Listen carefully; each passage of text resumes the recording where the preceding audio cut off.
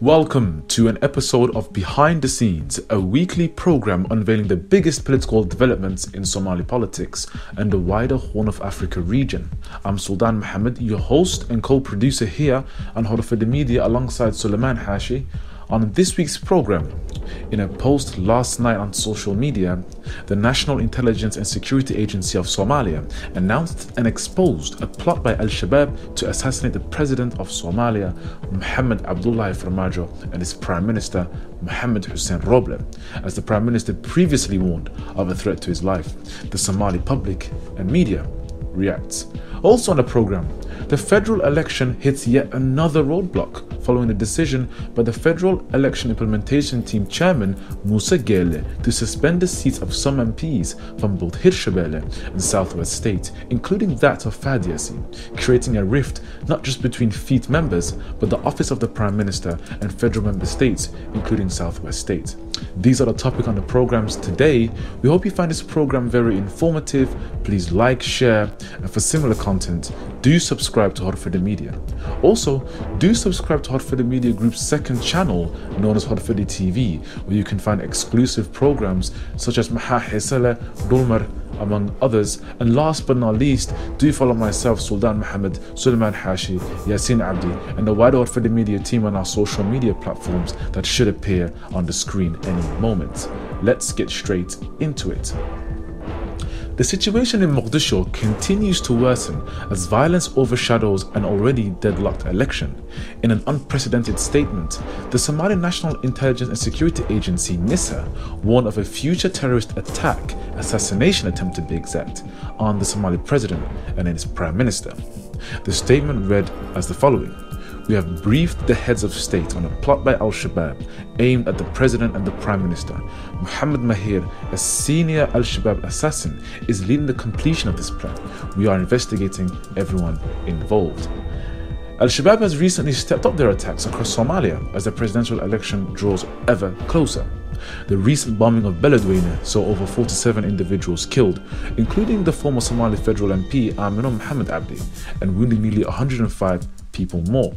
Similarly, we saw an attack on Halane, which was quite quickly suppressed by Haramad police units that neutralized the two militants immediately.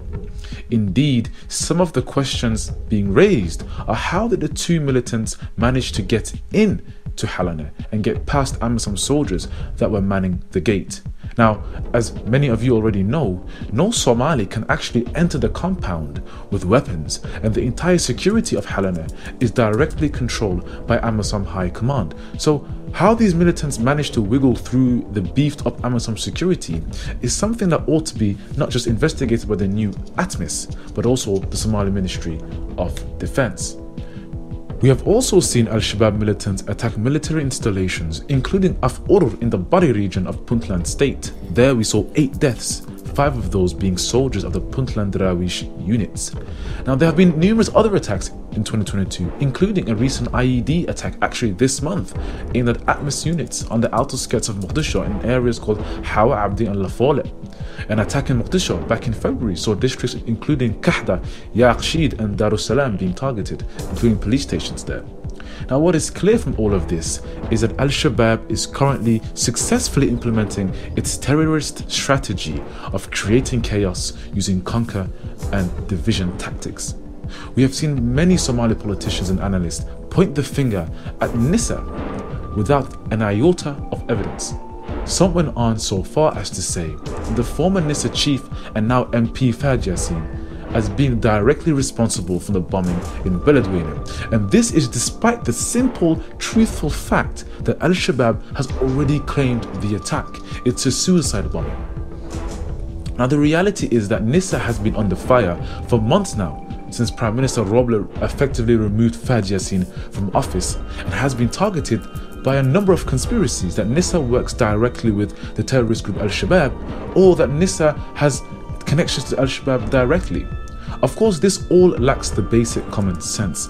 The sole purpose of NISA is to use secretive and intelligence tactics to weed out any terrorist hiding amongst the general population, as well as protect the civilians and heads of state, as well as defending Somalia against foreign enemies and plots Now, while Al-Shabaab has successfully conducted terrorist attacks in Mogadishu, and nobody is denying this, but one thing we can all accept, that there has been a gradual fall in terrorist attacks over the years until, of course, this year.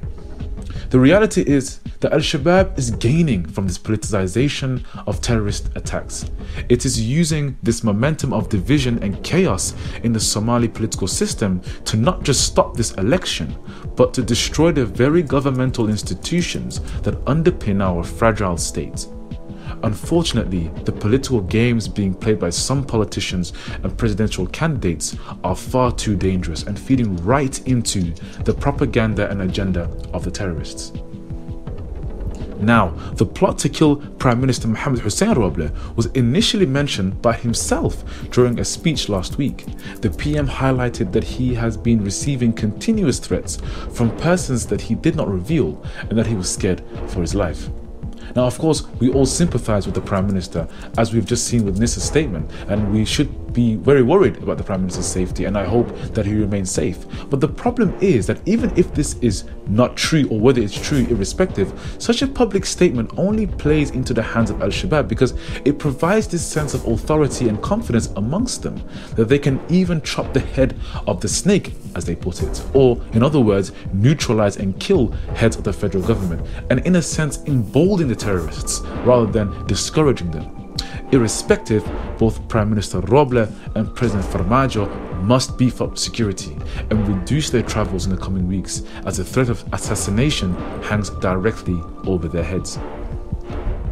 Interestingly, one observation I have made is the deterioration of the security situation in Somalia has been increasing ever since Mr. Abdullahi Noor was appointed security minister. Unfortunately, we haven't seen any public statements addressing the public that outline any kind of detailed plans or even simple measures to curb these continuous threats. The reshuffling of NISA also played a direct role, and what needs to happen here is that the Minister for Security, Abdullahi Noor, must be held accountable for the lack of security and the deteriorating situation not just in Mogadishu but in Somalia as a whole. Now, swiftly moving on to the elections, another rift has exploded between Federal Election Implementation Team members as Chairman Musa Gele released a statement that would essentially nullify the election of a number of seats, including that of Fahd Yassin. Now, both Hirshabelle and Southwest State rejected the statement, outlining the correct procedures were taken to elect these individuals, and they would themselves provide certificates for their MPs. Now, the reality is that clan elders of some of these seats have not raised a concern, and opponents of Fahd Yassin, for example, have not conveyed any discontent with the result. And as a matter of fact, there's also the Resolution Committee. Now, the Federal Election Resolution Committee has been designed and created to deal with electoral problems. So why the Federal Election Implementation Team is crossing into the realm of the Resolution Team is unknown, and it doesn't make any sense within the framework established by agreements such as 17 September agreement. Now, following this statement, another statement was released by FEIT members and overturned a decision by the chairman, and there would be an exchange back and forth of statements in which Gele would then eventually fire the secretary of FEIT, and in response, some members held a vote of no confidence that removed him of office. Now, of course, this was overturned again by the Prime Minister, and this battle is a proxy war. It is a proxy war for a greater battle at play, as Prime Minister Roble grapples with the committee and wrestles for Mr. Yassin's seat. Now, Fahd Yassin has become of a somewhat controversial figure in Somalia and has been the continuous target of both opposition politicians and Prime Minister Roble, and ultimately Roble fired 2 members, including Chairman Mohamed Irro, and a decision which was rejected by Southwest State. Now, the problem here and the irony here is that some of the members that Mr. Roble threatened of removal, and some of the members he did remove, were the ones who supported him during the vote to remove the former chairman Mohamed Irro, who was alleged to have close ties to Villa Somalia, and eventually voted Chairman Musa Gele. So at the end of the day, Roble even betrayed those members that supported him during a time where he needed that support politically. Now, Southwest State has ultimately rejected all of this that's going on, and in a statement, Southwest State House accused the Prime Minister of hijacking the federal election implementation team and withholding 3 Southwest State seats illegally. The statement went on to accuse the PM of politically motivated rash decisions and outlined its clear decision to discontinue cooperation with the Office of Prime Minister regarding the electoral matters due to a loss of confidence, describing the PM as, and I quote, reckless. Now, similarly, in a statement this morning, Galmudug State expressed concern about the unilateral decision being made without the consultation of the National Consultative Council. Now, indeed, 2 questions are probably arising from this predicament. Question 1, can the PM even make such unilateral decisions? Well, technically, he can't. This is because the Federal Election Implementation Team is an independent body, and independent means that it's independent from federal member states and also independent from the federal government of Somalia. Therefore, it is for the National Consultative Council to make a joint decision once reaching a joint conclusion. Unfortunately, this wasn't the case, and the Office of Prime Minister representing the federal government is only one signatory of the agreement. The other 6 were not consulted, and as a result, the decision would be illegal. It would be null. The second question that some of you might be asking is, has the National Consultative Council actually collapsed? Well, technically it has, and this is because Southwest State is a signatory to this council, and decisions cannot be made without Southwest State. And if Southwest State is saying that they do not have confidence in the Prime Minister and his handling of this election, that means that Southwest State isn't a member of the National Consultative Council anymore, and without its membership it cannot be called a National Consultative Council because it's not national anymore. It's missing an entire federal member state, and therefore this would eventually nullify the National Consultative Council. So many are asking probably, what is next? What do we do next? Where's Somalia going next? Well, Somalia is in a dangerous predicament at the moment, and some politicians are accusing security institutions including NISA as being Al-Shabaab, which damages public confidence. The scale of disinformation regarding Beledweyne, Halane, the election delays, has caused large-scale division within the Somali public yet again, and the threat of a terrorist attack has put everybody on alert in Mogadishu. The rift between the federal leaders is worsening as Southwest State calls its MPs back to Bay Double, which saw dozens of MPs flying out of Mogadishu today. The illegal unilateral decision to remove members of FEIT and withhold seats for political motivations by the PM has seriously damaged the confidence in his office and in the electoral process. He's already failed in the security of the elections as bombings of venues in Beledweyne killed over 40 people, and constant attacks across the country under his leadership has deteriorated Somalia's security.